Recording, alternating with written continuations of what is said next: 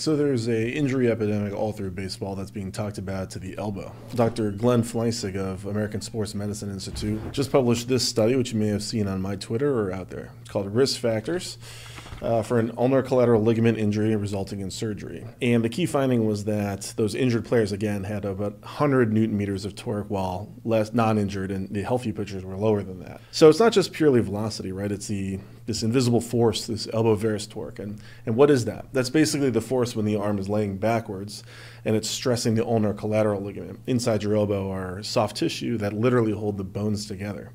There's no real way to strengthen that ligament directly. One thing that's clear from the paper is that if you're not measuring it, you can't really do anything.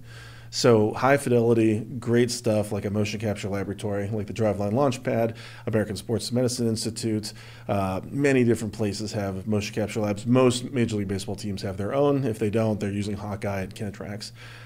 So you need to be able to get that baseline. But that doesn't help the 12-year-old, the 16-year-old, the draft kid that's coming out, the junior college player that may not have access to that technology. Or they can only do it once a year when they train at Driveline. Yeah, it's no problem. Still do that high fidelity, that great resource.